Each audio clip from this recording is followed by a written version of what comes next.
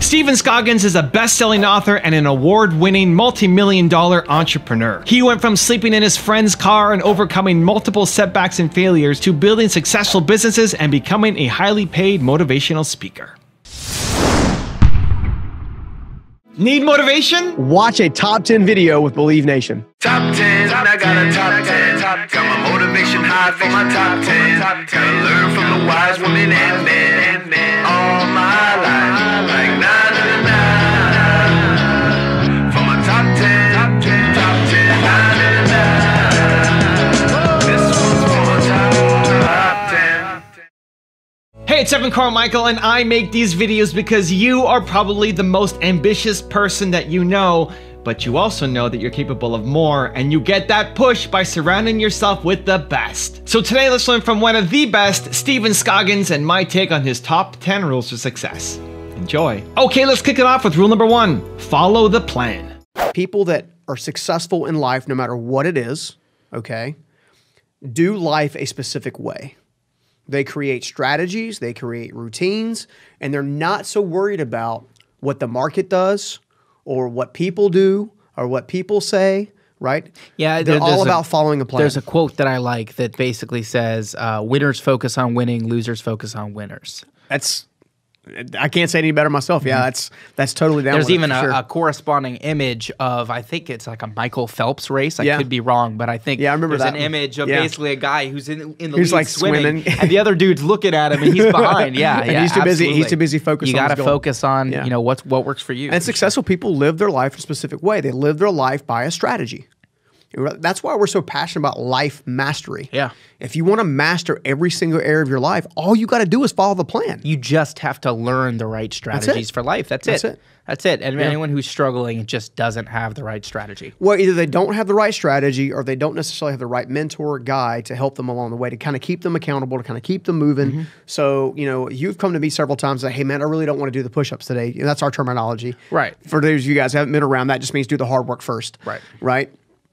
And I'm like, no, man, you got to do it. And you're like, I don't want to, right? We just had this conversation before we went on air. Connor's telling me I need to change something. And I'm like, I don't want to. He's like, dude, the people. I'm like, oh, crap. You're right, right? Same kind of concept, right? Successful people do the hard work first, right? So they're constantly living their life in a specific way. Rule number 2, build your self-awareness. As I've been traveling around the country, this one question comes up all the time. And that is, what's the number one thing that tends to hold people back in their lives? And it kind of builds off of that with how do I remove it? Now, I'll be honest, questions like this one can usually feel a little bit loaded, but this one actually is quite simple. The number one thing that I've found that holds people back is their ability to control their thoughts, their emotions, their attitude, and their actions. That thing is called personal self-awareness. And no matter how self-aware you think you might be at this moment in time, there's always a greater level of maturity and awareness that you can achieve. High levels of self-awareness take time to build and develop. The only way to get there is by starting the actual journey. I learned this the hard way several years ago when I overheard a former team member say, "That's just Stephen, you'll get used to him." As you can imagine, it both hurt me to hear that, and it made me question why they would even have to say that to begin with. I didn't want to be the type of person that someone had to get used to. I wanted to be the kind of person that everybody enjoyed hanging out with, spending time with, getting to know, trusting, following, if you will, even in business. Now, I realize that I have to be driven to be an entrepreneur and live a life like that every day. But I also learned that how you conduct yourself around others is a direct reflection of your personal self-awareness. I had no idea that I even had that type of problem. And let's be honest, you may not either. But we all have the opportunity to grow and develop into a person who can both be selfless and a go-getter. I want you to always remember this sentence. You can't change what you don't understand. Let me say that again. You can't change what you don't understand. And it's very possible that the person who's staring back at you in the mirror every morning is the largest roadblock in your current advancement. But just like for me, it doesn't have to stay that way. There are simply a few areas you need to get clarity on in order to be the best you can possibly be. And here's why. Your intentions may be pure, but you won't get the advancement you need until after your intentions match your actions. There's an old saying that we always judge ourselves by our intentions, but everybody else around us judges us by our actions. So in order to become more self-aware, there are a few key steps I think that you can use to help move you forward and finally make some progress. Step 1, discover more about yourself, your tendencies, your drivers, your motivations, your core values, what you stand for, what you stand against, your type of communication style you use, what types of strengths do you have, what type of struggles do you have, or what types of blind spots do you have. And once you get clear on that, you can actually move to step 2, which is to be in a constant state of self-reflection. Always be willing to look at yourself objectively. Keep a journal. Write down your goals, your plans, and your priorities. Perform a daily technique of self-reflection. Practice prayer and meditation or other mindfulness types of habits. Take a personality assessment. We even have one here for free. Or other psychosomatic tests. Ask trusted friends to describe your top strengths and some of your blind spots. A lot of times, many of our self-awareness issues are hidden behind our greatest insecurities. And as a result, we do our best to hide it from the world and overcompensate our insecurities while we're kind of wearing a mask. For example, when I was growing up, parts of my life did not provide a lot of affirmation and security. And as you can imagine, on the inside, I was a very insecure person. And in an effort to compensate for that, I would accidentally come across as arrogant, boastful, and prideful, which was the furthest from what I wanted to be. These are qualities that I totally didn't want to be part of my life. All of our greatest insecurities and fears show themselves as areas we are trying to hide from the world. I finally learned that the best way to deal with those areas was to simply acknowledge them, even publicly from time to time, oftentimes giving the credit from people who deserved it. It's totally okay to admit to yourself when you've made a mistake and to call yourself out on it, and to tell others you're a work in progress. There's no harm, no foul. What you don't want to do is continue to overstep your boundaries by accident. In fact, most of the time, people will respect you more because you do call yourself out when you mess up, and you simply say, I'm sorry for doing that. Are you noticing a theme here? You need to acknowledge the things that you're insecure about before you can fix them. And overcompensating with a false mask that you've put on to cover up those insecurities is never going to be the answer. In fact, it's going to hold you back 5, 10, or even 15 years. Okay, let's go ahead and move on to step number 3. Step 3 is to focus on the weakest area and then get to work. Go ahead and take the personality assessment to get clear on your strengths, your struggles, and your blind spot. Acknowledge what needs to be improved and make it top of mind instead of just a regular thought. The next thing I love the most as part of step 3 is to get out and put some things into practice, including serving the community. When you serve the community, it tends to build more confidence while you're developing authentic humility in the form of service and connection. If you truly want to win at life, nothing more brings more positive results than constant and vigilant focus on personal development. As your personal development continues to take shape and your self-awareness heightens, you'll see better relationships form and more opportunities come your way. Why? Because people will want to do more with you and for you. Rule number 3, use principle-based living. When you use principle-based living specifically, here are some benefits that you can kind of count on to help you really kind of get unstuck and help you become unstoppable and move forward. Here we go. 1, principles make choices before you even have to. What I mean by that is, once you make a principled choice, meaning if I'm going to focus on living a life of integrity and honesty, then every single time that I have an opportunity to be dishonest or showcase a low level of integrity, I don't even have to think about it. The decision's already made because I'm living a life based on a principle of honesty, okay? Offers predictable action steps, okay? If you want predictable action steps, then principles are the way to go. Primarily because habits, unfortunately, especially bad habits or bad forces of habits, unfortunately never give you the opportunity to know where you're heading because it's all reaction. So you're always going and getting the reaction piece rather than actually knowing, hey, look, this is the principle, these are the choices, this is the action step, and this is the result I'm looking for, okay?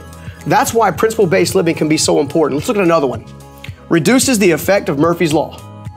How many of you have ever taken the time to get smacked upside the face with Murphy's Law? Meaning, all of a sudden, the tire goes flat, the car breaks down, the baby's sick, you're working extra hours, you're doing all these different things all at one time, and all of it makes you feel more overwhelmed, more anxious, and less fulfilled.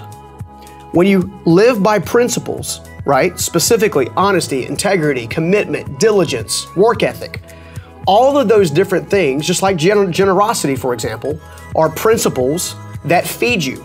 And when you do those things on a consistent, diligent basis, then what happens is you're able to get predictable results. Therefore, when Murphy comes to smack you in the face, you've already ripped the rug out from under him, he falls on his face. How good would it feel to finally get back at Murphy after all he's done to you, right? Think about that.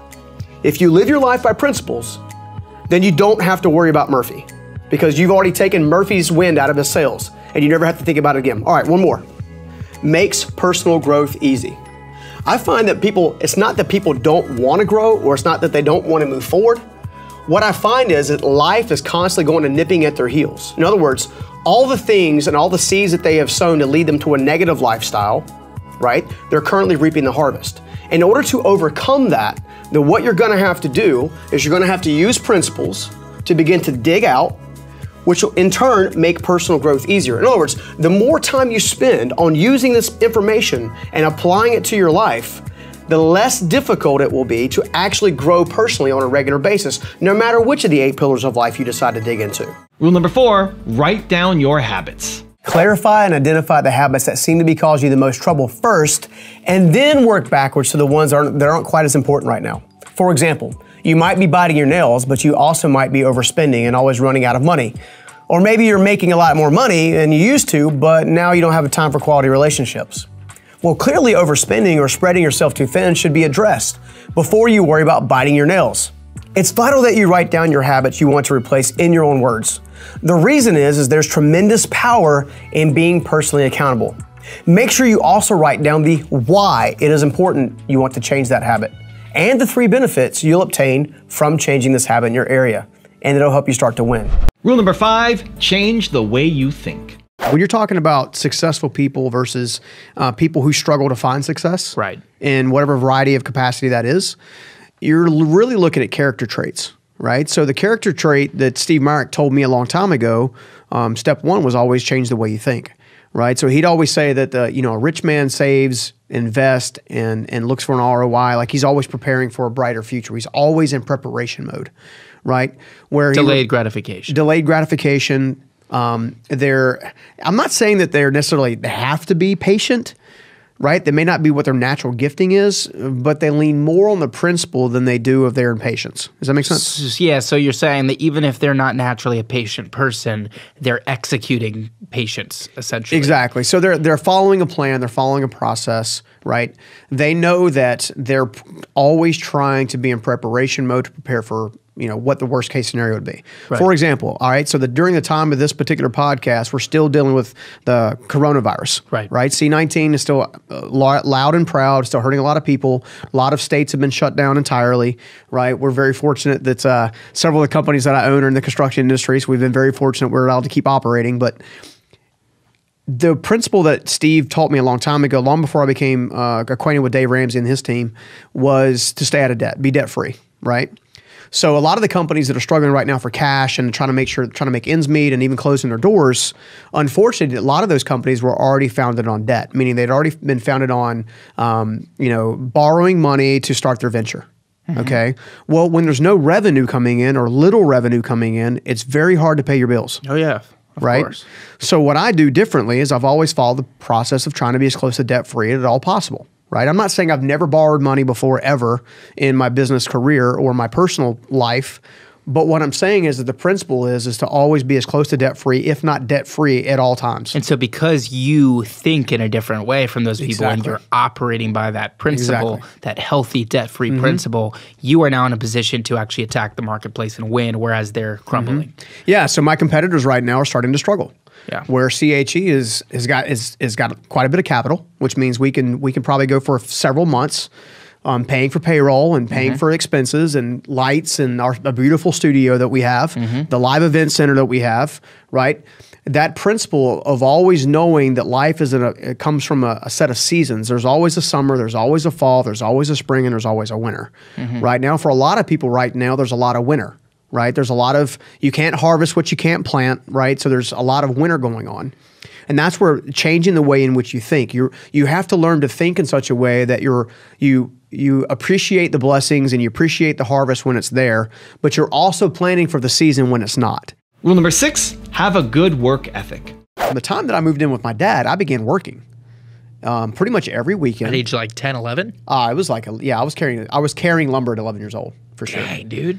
So I've been working for as long as I can remember. How big were you at that time? I mean, what do you mean, how big? I was Like 11 size? years old. Not too much bigger than I am now. Just like, how are you carrying? Because when I was 11, dude, I was like 4 feet tall. Like, Yeah, I mean, I was a very slow grower. I was small, but I mean, you asked me about work ethic, right? So the one attribute, my dad's made a lot of mistakes in his earlier life, just like all of us have, right? And that's where grace comes from, is to finally look at someone like you'd look at yourself, right?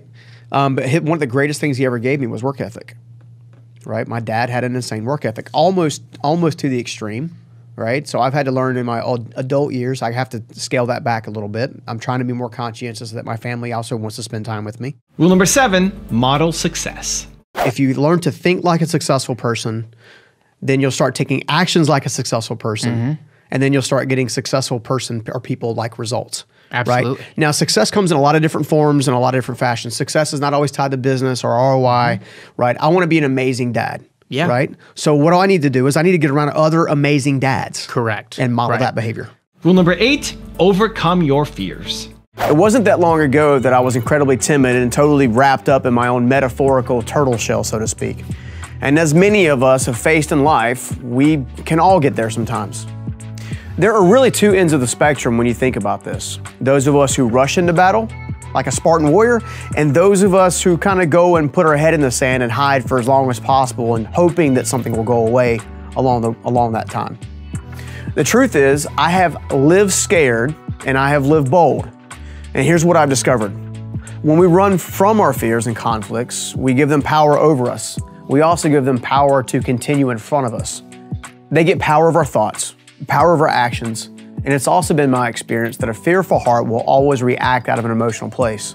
On the other hand, you can also have a bold heart with the mentality of, I'll find a way, which helps you create a strategy. Those who would rather run and hide because of the unknown almost always do so because they make the problem much larger than it actually is. The repetition of their thoughts actually creates an increasing fear to take a step or an action. It's precisely how media sources can scare the crap out of people just to increase their ratings over time. And the next thing you know, the store's out of toilet paper and life comes to a complete halt. If you truly want to be able to move from being a timid person to conquering anything that's actually standing in your way, here's how I do it, and I invite you to follow the same 4-step process that I do myself. All right, you ready? Here are the steps. Step 1, name it. Acknowledge that you're afraid, apprehensive, and reluctant to move forward because you don't know what the outcome is or if it'll turn out in your favor. The reality is, for much of your life, you will never know the outcome anyway. And the more you focus on the problem, the longer the problem is going to persist. Step 2, create options. Many times, fear and trepidation come from a lack of knowledge and options. When you take the time to write down at least 3 options for any potential conflict or problem, you begin to take back personal control over your emotions because you now have information and options to choose a path forward. Also, it's always wise to feel free to have a mentor or guide maybe help look at your options to make sure that those options are in line with maybe something that they would do, to make sure there's not a blind spot, if you will. Life is not linear, no matter what you're doing or what you were taught in school. Life is fluid, and like Bruce Lee once said, empty your mind, be formless, shapeless, like water. Now, because you put water in a cup, it becomes the cup. You put water into a bottle, it becomes the bottle. You put the tea in the teapot, and it becomes the teapot. Now, water can flow or it can crash. And as Bruce Lee would say again, be water, my friends. What he's saying is be flexible. Don't be so rigid that you miss the opportunities and the options to move you forward. Multiple options create flexibility and reliability until a permanent solution will show itself. Step 3, be open to pivoting. Remember, it's okay to pivot. If option 1 doesn't work, then go to option 2. And if option 2 doesn't work, go to option 3. And if option 3 doesn't work, simply create more options. Options breed opportunities and they reduce fear. And when you're ready, go to step 4. Be resilient. And above all, never, ever, ever give up. This one principle has saved my life and my business and my relationships over and over and over again. Perseverance is one of the most powerful character traits you will ever own. The more resilient you are today, the more your perseverance will grow for tomorrow. Perseverance is a lot like doing the push-ups, as we like to say. The more you practice, the stronger you become. And things that you were scared of yesterday, you're not going to be scared of anymore. Ask yourself, are you still scared of the dark? Of course not. Once you conquer a giant, you'll never have to conquer that same giant ever again. And as the giants increase in size, you'll be able to put on the full armor and the strength to conquer those giants and pull from the fact that you've slayed giants in your past. Be a giant slayer. Utilize the options as weapons and courage as faith. The only thing that separates those who conquer from those who fail is the willingness to get back up. I like Rocky Balboa, and I like what he says. Always get back up. Always, always get back up. If you get knocked down, get back up. Because if you do that, there's no way you can be stopped. In your heart, when you hear run away, I want you to hear charge forward, but with options. The reason I'm not sleeping in a car or worse anymore is because I use these principles of perseverance over and over and over again. Things weren't always easy, but they were always worth it. Because when you refuse to give up, you become unstoppable. And in time, you're gonna look back at your journey, just like I did, and see the giants that you thought were meant to take you out laying at your feet.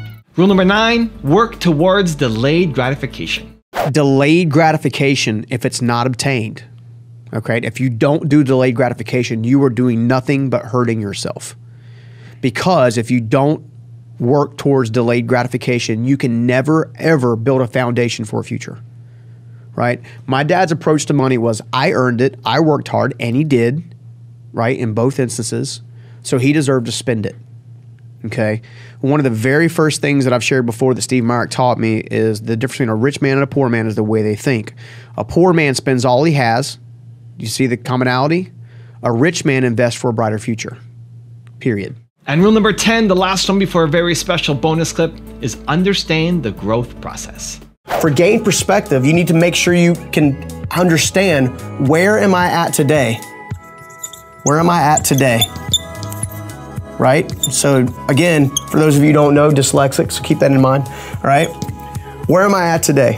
Where am I today? Where are you at in your financial career? Where are you at in your professional? Where are you at in your relationship?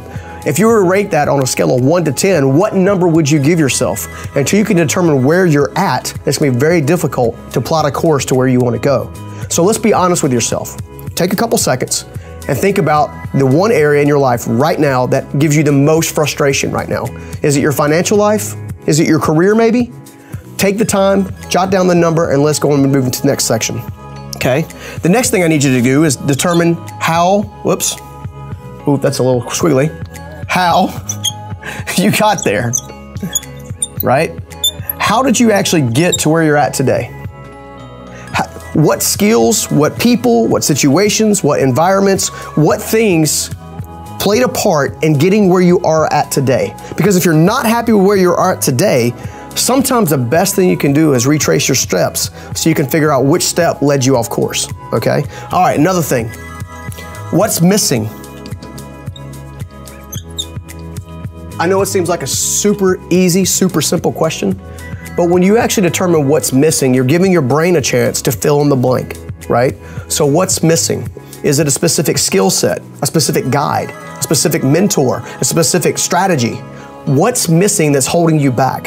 So you need to kind of keep an eye on that. All right, what things do you find confusing? What types of things that kind of make things a little topsy-turvy for you?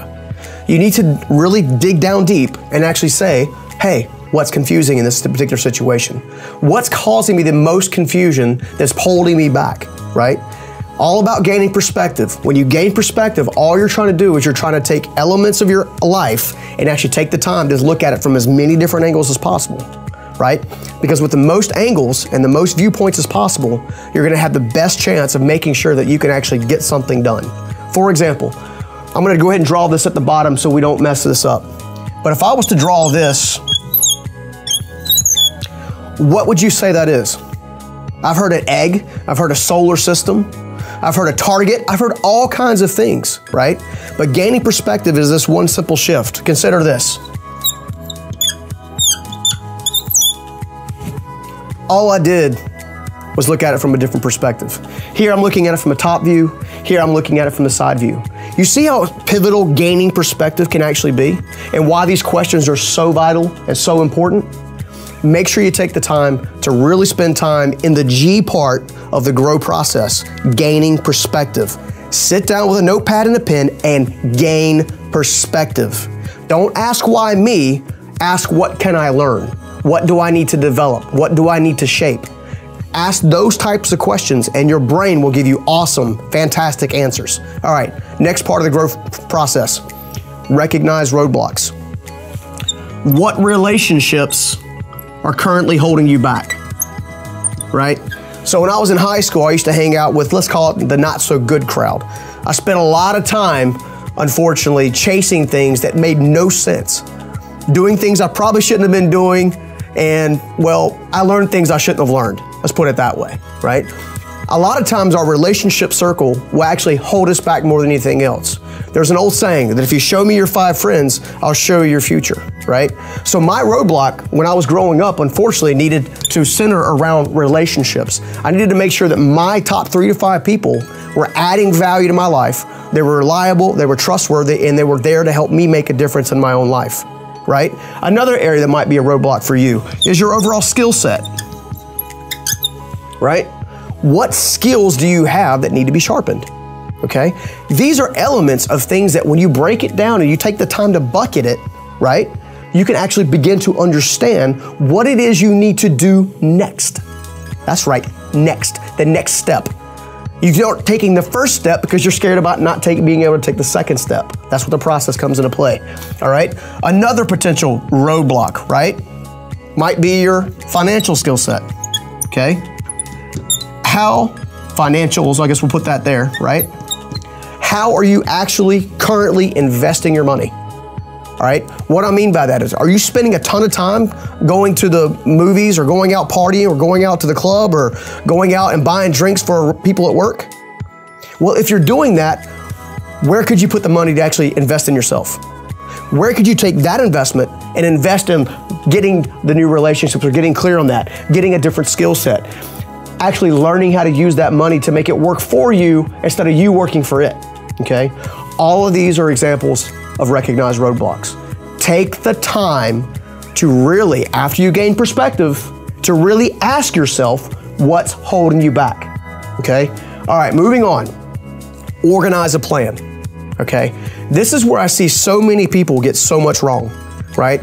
They do a good job of gaining perspective. They even do a decent job of taking the time to decipher what it is they need and what's holding them back, right?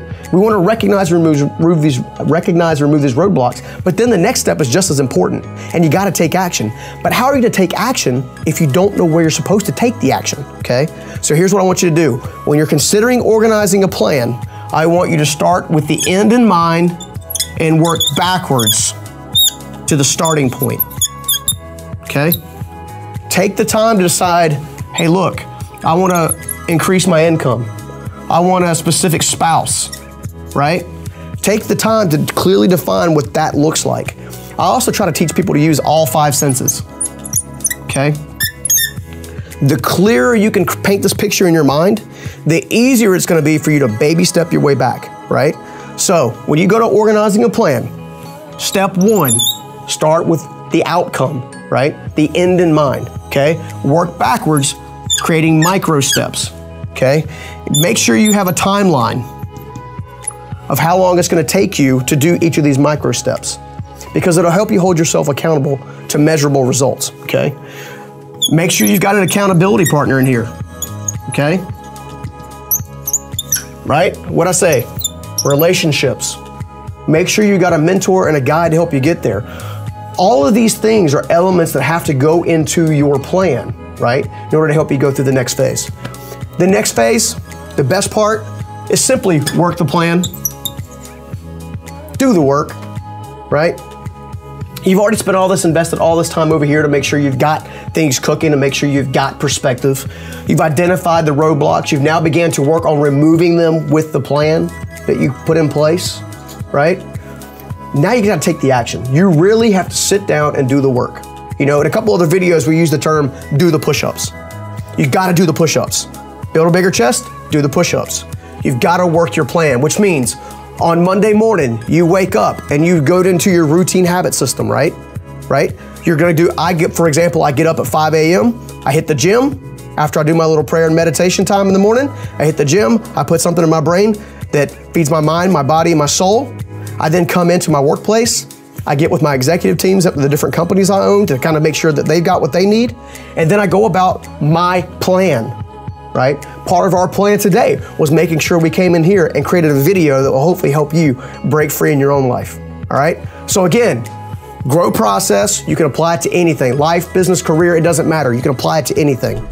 Now I've got a special bonus clip from Steven on how to accept your story that I think you're gonna enjoy. But before that, it's time for the question of the day. I wanna know, what is your fear that you need to overcome? Let me know what it is, put it down in the comments below. And if you made it this far in the video, you're still here watching, give me a hashtag believe down in the comments below. I wanna celebrate you. We don't just watch videos here, we do something about it. So give me that believe in the comments below too. We lived out in Colorado, and then about the age of 3, my parents, unfortunately, I guess whatever challenges they've had started to kind of rear themselves. So my dad, for many, many years, he's been sober for a long, long time, but he struggled with alcohol for the vast majority of my upbringing. Okay, so from the time I was 1 to 13. Now, some of that was due to too much Marine Corps in him. Meaning, he was at Parris Island as a gunny sergeant for a long time. And there was really not a whole lot to do in Parris Island other than hang out with the guys and some other things. And he came from a long line, unfortunately, of alcoholics from our background on the Scoggins side. We had several that struggled with alcohol and to control us. It was kind of like a generational kind of thing. And, so that he was dealing with that. My mom, who I didn't know at the time, had been substantially in a variety of abusive situations growing up, both as a young lady and then later as an adult with former ex-husbands and all kinds of stuff, and had seemed to struggle with some identity issues, some self-worth issues, and some. Anyway, all of that seemed to collide when I was 3 years old when they decided to get divorced, and occasionally when people divorce, it's a situation where people are amicable about it. Well, they weren't, right? At the time, my mom would tell me a whole lot about my dad's alcoholism and how he was kind of a no good dad. So your parents basically talked crap about each other to exactly. you. And if you think about it, when your parents are talking crap about the other parent in front of you, you don't know what to think. I would imagine. Right? You think like somebody's lying, but you're not really sure who, because no one could be that horrible. Right? Because if they were that horrible, unfortunately they would probably be in prison or incarcerated or something. Yeah. You see what I'm saying? Well, I mean, I feel like most of the time where there's a he said, she said, especially if there's a level of emotion involved with family, there's going to be some kind of stretching the truth. And the reality is the truth's always in the middle, right? So even in business nowadays, or you've seen me do this, if there's a conflict to be solved, I try to get everybody in the same room at the same time so no one has the tendency to manipulate the situation. Yeah, that's really smart because how is someone going to completely spin something that the person right next to them said? It's very difficult for them to do. So that happened when I was about 3. My brother was born in Denver, Colorado, Ryan, who I love dearly. We went through a season where we moved back to Raleigh. Like some of this is kind of foggy, but we moved back to Raleigh. And the very next memory that I have of my parents, I actually talk about in the Journey Principles book specifically, where my father, I guess, had been trying to get his weekends with his kids. My understanding is he hadn't paid his child support in some time, and my mother declined to let him come do that, or come take us, come take us to do his weekends or whatever. As a growing up, I can remember him telling me he loved me and then like tucking me and Ryan in on weekends, but smelling alcohol in his breath. I mean, I have some pretty like profound memories of both of my parents. Some are very, very positive. Some are like, hindsight being 20/20, were not so positive. And one of the things that we teach here is to accept your story where you're at. And it took some time for me to accept their story based on where they were at.